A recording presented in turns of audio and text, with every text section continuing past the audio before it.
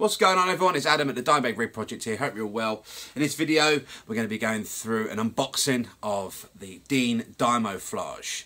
So, little backstory on this. Back end of March 2022, I'd noticed that Gear for Music, a shop here in England, had 24 of these coming into the UK. Now, going back a little bit, a couple of years ago, I'd seen that Dean had released the Dime-O-Flage as a set neck and with the tremolo on. To its predecessor, the Dime-O-Flage had a bolt-on neck with a V-plate. It was a hardtail. So when Dean released this, yeah, I was buzzing. I was like, finally, Dean have finally released a guitar that kind of looks exactly like the one Dime had. Now the only thing that doesn't look like Dime's is the graphic. Obviously Dime's had the camo wrapped around the sides, on the back of the body, up the neck and on the back of the headstock. So in this video I'm going to ask you guys if I should paint up this guitar the same as Dime's, using loads of reference photos that I've got from playing live, Evil Rob's photos, and also the Crank photo shoot as well. So, as I said, back end of March, Gear for Music had 24 of these coming into the UK. Put my order in, and on the 5th of April, it got delivered. I went live on Instagram, and to my dismay, I'd noticed that the neck join, the heel, had cracked, and when I dumped the bar, it opened up a little bit. So I let the Gear for Music know, and I sent it back and got a replacement, which is this one. So this is technically going to be my second unboxing, but I just wanted to do this one for YouTube. So let's give it a go. Let's see what we've got inside the box. So first of all, on the last delivery that I got, it was literally a Gear for Music box with just the Dean triangular box inside, and that was it. So let's see what we've got inside this one. So obviously we've got all the gears. So this is a Gears for Music box. Ugh.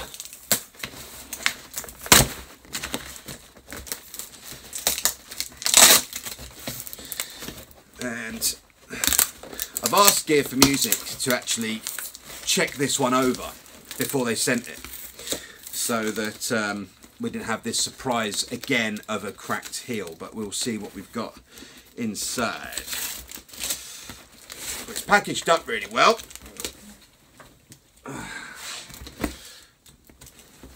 When in doubt, use an Apple Pencil.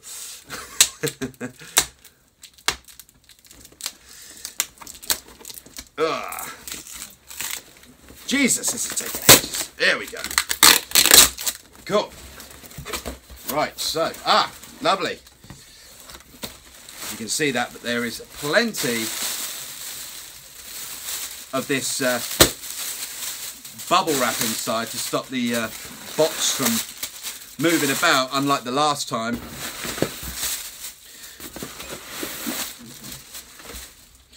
That's pretty much all of it. Okay, so, as I said, last time we had this like triangular Dean box.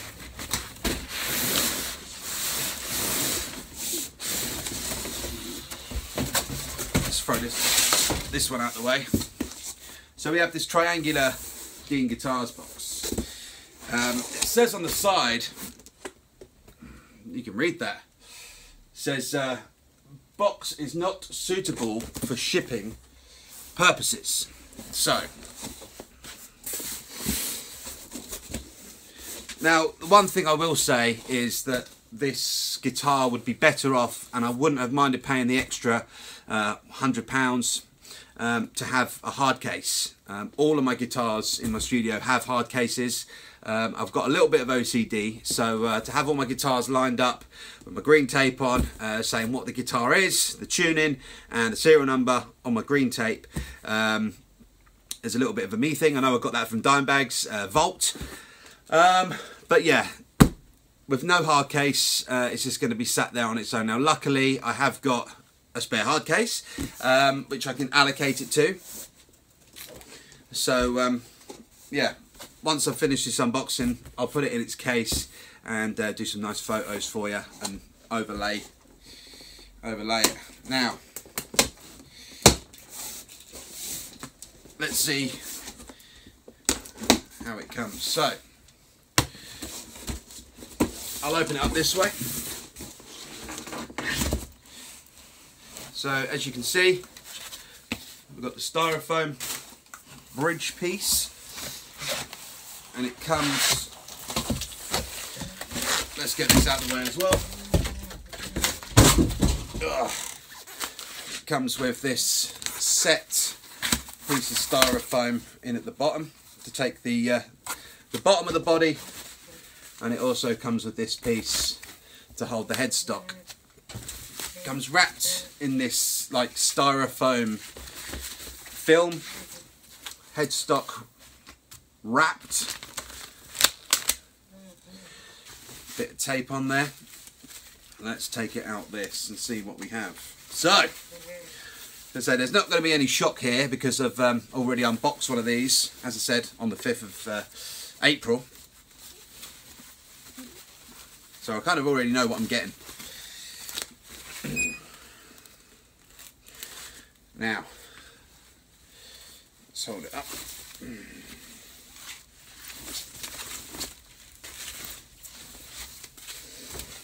Look at that.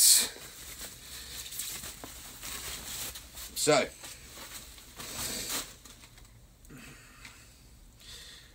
wow. So, obviously, as I said on the live unboxing, this guitar is fully spec'd out. It has a checklist card. Obviously, we've got Grover 18:1 tuners, and it's been set up with a set of DR strings. I'm not too sure what gauge, but I'm going to be setting this in D standard. So the graphic is amazing. Obviously the silhouettes of Dimebag on there. As I said, this is fully rigged up. It's got the Floyd Rose Special, the Dean Dime-O-Flage. It's got the Seymour Duncan Dime-O-Flage, the Dean DMT, the Grover 18:1 tuners and DR strings. The only upgrade I'm probably going to do on this is in time put an original Floyd Rose on, and I'm going to put some strap locks on this bad boy.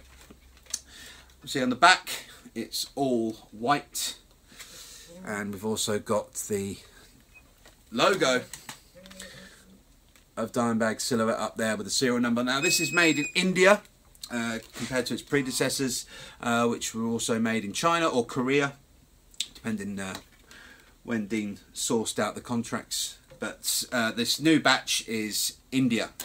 Very solid guitar. Just looking at this set neck now, no cracks on there at all. I'll put up some pictures of the one I got before. The damage was pretty heavy. A couple of chips out there, hairline crack along the neck, but here we ain't got nothing. So yeah, that's the unboxing. ROSH compliant. Serial numbers 21 10 15 40. So I'm guessing that's 2021 October. It's number 1540, made out of that particular factory, which is H, which I'm not too clued up on where H is, but obviously it's India, so I'll do a little bit of research and let you guys know. Also, another little feature on here is the soldered tone pot knobs that Dimebag did for that grip. Great little feature on there. But yeah, very, very happy with this guitar. But yeah, as I said, I want to ask you guys if I should do the graphic on the side and bring this camo round. Now the way I'm thinking about doing that is I've ordered some Moloto pens. I've ordered white, black, grey and dark grey. And what I'll do is obviously allocate the dark and light greys to the camo and the whites and the blacks. Obviously the blacks will just be for the silhouettes. Now what I'll do is, say for this corner piece of camo here, use my reference photos and bring the light grey around where it is, and then finally work my way around the guitar and finally finish the top off, give it a lacquer, or might just leave it. We'll see how the paint dries on there. But yeah, let me know if you think I should paint this up the same as Dime's. At the moment it's a great piece as like a tribute piece, but me being me, it has to be exactly the same as Dime's with my OCD and all. So that's that. Obviously, little background on this guitar. Obviously, in 2004, Rick Dubstat was sent 3 guitars from Dean via Dimebag to paint up. He painted up the Dime-O-Flage, he painted up the Dime-O-Flame, and the Burple Bolt. Now, I have a Dime-O-Flame. The Burple Bolt was the only one that Dean hasn't released. I've spoke to Rick and asked him about the processes of how he painted each guitar, and I'm thinking about doing a little video on each of those as well. Try and get a little interview from Rick as well, and we'll go from there. So this guitar needs a little bit of work. The tremolo's sunk down ever so slightly, so this just needs rebalancing. Little bit of fine tuning, but other than that, I'm very happy with this guitar. So yeah, let me know if you've got one of these, if you'd consider ordering one of these, because I think this may be the last batch of Dime-O-Flages that Dean will probably ever do, depending what the estate agree with Dean guitars, because obviously the lawsuit's going through and everything like that. So it would be nice to have Dean still make a couple of Dime guitars that Dime played, like the Dime-O-Flage, like the Dime-O-Flame, the Dean from Hell. Those 3 Deans, I know for a fact, Dean have replicated and Dime used. Ones like, off the top of my head, I don't know, like the tribute models and things like that with the Pantera album covers on. Not so much keen on. But yeah, I think if Dean continued making these, the Dime-O-Flame and the Dean from Hell, that'd be pretty good from a fan's perspective, because I couldn't imagine any other guitar having the Dean from Hell paint job on with a different branding on the headstock. It would just look odd. But yeah, this was signed off in 01/02/22. So January, well, the 1st of February 2022. So it's quite recently been signed off. I'm going to level this Floyd off, tune her in, take some photos of it in its new case, upload it, and I'll catch up with you guys soon. Hope you enjoyed the video. Hope you enjoyed the new intro as well. I put that up on a little vote not too long ago on my Instagram. Like I said, if you're going to get one of these, let me know in the comments below. Hit subscribe, hit that notification bell, and I'll see you all soon on the next video. Thank you so much for watching. Enjoy.